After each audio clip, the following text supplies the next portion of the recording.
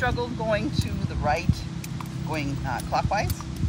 He's just got more asymmetry issues. Horses are right-handed and left-handed like people, so for me to write with my left hand would be very difficult. So it would take me time to have penmanship equal to my right hand.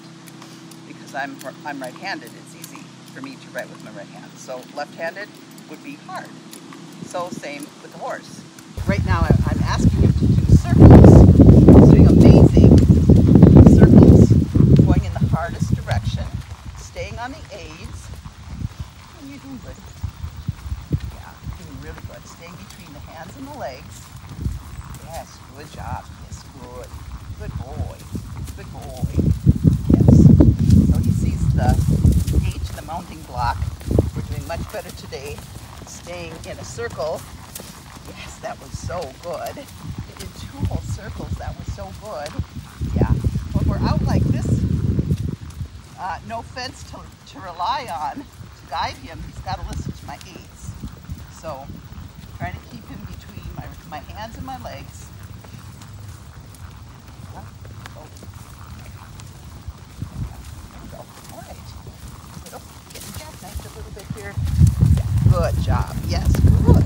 It's okay. There's a little gait there. I didn't ask for that. I just asked him to move over with a inside hind leg. Because that's the problem we have going in this direction. That's what gets all Kitty wants is this leg here. Yes, I know. Get that leg in here. Get that leg. Then we have a lot more success, don't we? Yeah. Yes, good. Good boy. Yes, good. Yeah. You don't have to go a small circle. That's not what I wanted. Good job. Woo-hoo. That was very good. Good job, buddy. There's one direction that's easier than the other. So for me, starting out with him, if I know this and I know where his weaknesses are, I can work the more difficult direction, the more challenging or weak leg that needs to be strengthened, or whatever the asymmetry is that needs to be adjusted or worked on.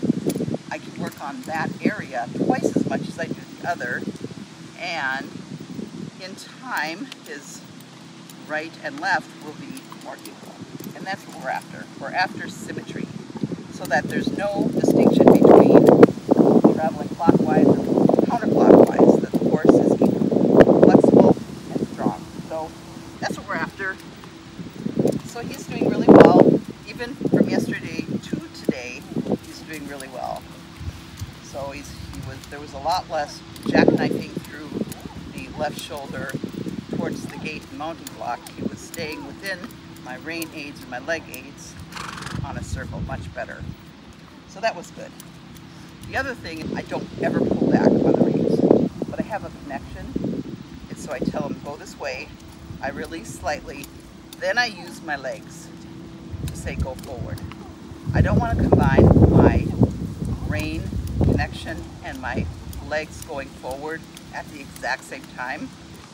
Well, thanks for joining us, and come visit us at naturallygated.com.